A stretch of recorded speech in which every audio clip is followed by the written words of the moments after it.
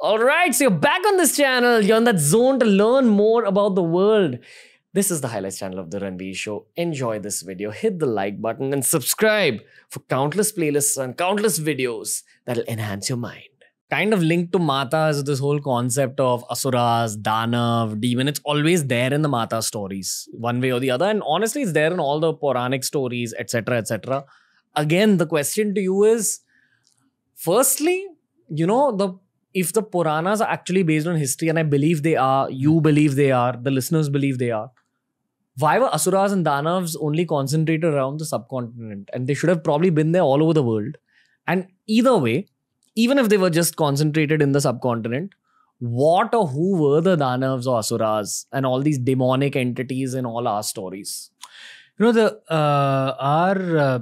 ancient way, actually, we had concepts of geography that went beyond the Indian subcontinent.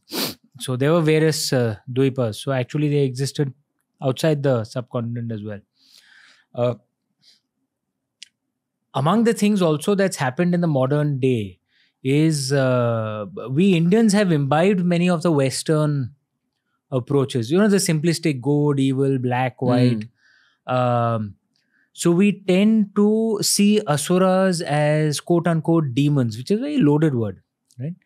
And which is why, if you ask around, many Indians would actually think that, Asuras would have green skin and with horns and, maybe a trident. But, even in Amar Chitragatha, it's depicted like that. Yeah. Or a trident. Trident was seen as something negative in the Abrahamic way. In the Indian way, Lord Shiva is a trident, So, and in the Puranas, it's not that Asuras are described as green-skinned and with horns. There were Asuras who were very good-looking. There were Asuras who weren't good-looking. There were Devas who were good-looking. There were Devas who weren't good-looking. There were Asuras who were very good, like King Bali. There were Asuras who weren't that good, like Mahishasur. There were Devas who were very good, like Lord Agni. There were times in which the Devas did not do such good things, like Lord Indra at times, right? We see Shurpanakha in a certain way, from the Ramayana, when actually Shurpanakha was actually quite beautiful, right? The way she's described. We see her with claws. That's what we think Shurpanakha means. But actually, Shurpa means a winnowing basket. And if you see the ulta side of the winnowing basket, it's very smooth like this. And Nakha means nails. So Shurpanakha literally translates as manicured nails. Okay, so she was fashionable, right? So we've imbibed many of the Western things and we are using that lens to judge a very nuanced approach. Many have forgotten this. Is there in the Puranas. The Devas and Asuras were actually cousins, right? Or stepbrothers in a way, because two different mothers, but the same father, right? So it wasn't, that God, devil, the Western approach, the Middle Eastern approach that we have absorbed. It was very nuanced in a way. And which comes back to the point that I made earlier about that we didn't have a judgmental God who will decide that because or a jealous God, you worship me, so you'll go to heaven. You didn't worship me, it doesn't matter how good you are, you'll go to hell and burn in hell for eternity. It wasn't like that. And that, at least to me, sounds a little childish, right? Our approach was, it's all in your hands, right? You will decide what happens with your life. And if you are an Asura, as Prahlad was, right? But you do noble deeds, you will receive the blessings. If you are a Deva and you do negative deeds, yes, you will face the consequences of it, right? Do you think it was just like a different sect of people?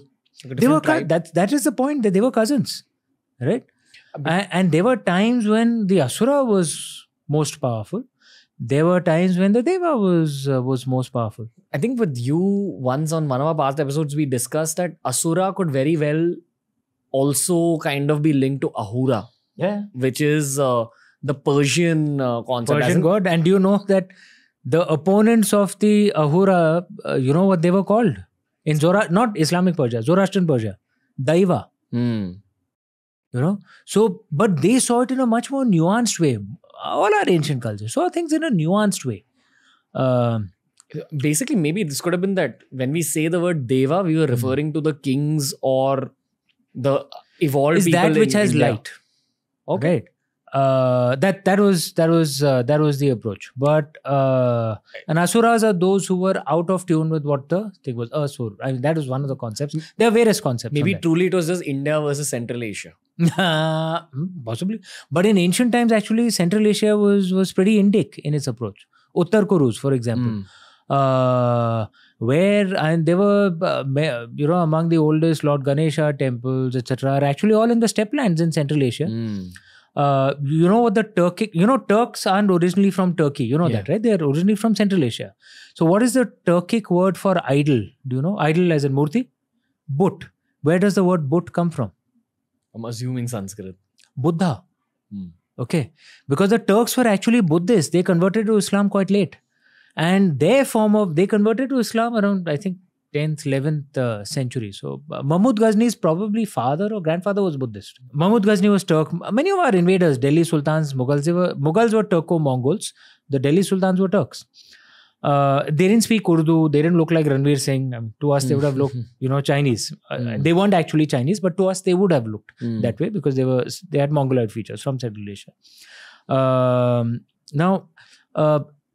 They were actually, many of them were Hindus, many of them were Buddhists, so we'd actually influenced many of them as well. And these concepts were spread throughout. Southeast Asia was Hindu, China, Japan were Buddhist. So many of these concepts had actually spread across the world. I'd love to know some stories, from some, maybe like a Parsi expert, like a Zoroastrian expert about what their outlook on Devas or Devas was. It would be lovely to know. Yeah. And because, see, even Zoroastrianism is, is a very high philosophy, very intelligent religion. I love exploring their philosophies. And even in that region, for example, there's an ancient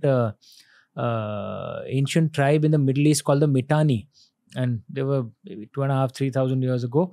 And they were almost certainly not Indian tribal origin, but they used to start their treaties with a prayer to Lord Indra and Lord Varun. Right? It's very interesting, how concepts could have spread. Among the most popular religions for Roman soldiers was Mithraism. And where does Mithraism come from? Mitra, so which comes from Zoroastrianism and Vedic Hinduism. So many of these concepts had spread across. And like I said, it was a much more nuanced approach to life. Not a simplistic good, evil, Asuras are demons, all bad, Devas are, all good. No, there was nuance across all. One last question in this Asura Danav angle. In Mahabharata, there's a story about how Bhim kills one particular Rakshasa who eats a lot of food, and then also a human being, like a village has to send Bakasur. What do you think this actually was? It was a cannibal warlord or something? I think many of them were also probably allegorical. So for example, you remember in the Ramayana, Lord Ram in the Ramayana kills a Danav in the forest, in the Dandak forest, whose entire body was essentially a large mouth, right? And then how he kills him and then releases him from his curse. And among the allegories that was this was a man who had no control over his appetite. Right? Are modern human beings that way? Do we have no control over our appetite?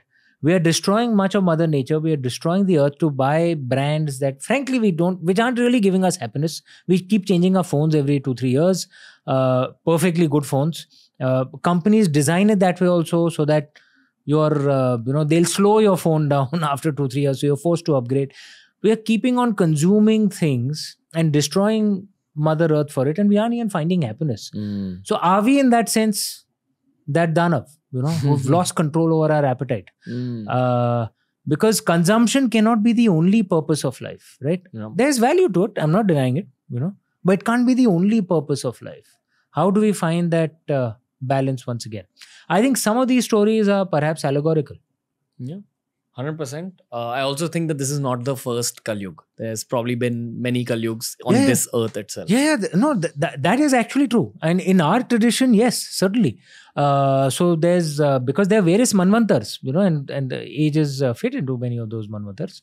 We have a different Ved Vyas in each manvantar. So yes, it goes through these cycles. Yes. Yeah. If you enjoyed this video, just know that this entire channel is full of playlists that'll take you down different pathways of learning. All sorts of subjects, all sorts of genres, all sorts of guests, but the one commonality, lots of knowledge. Enjoy TRS clips.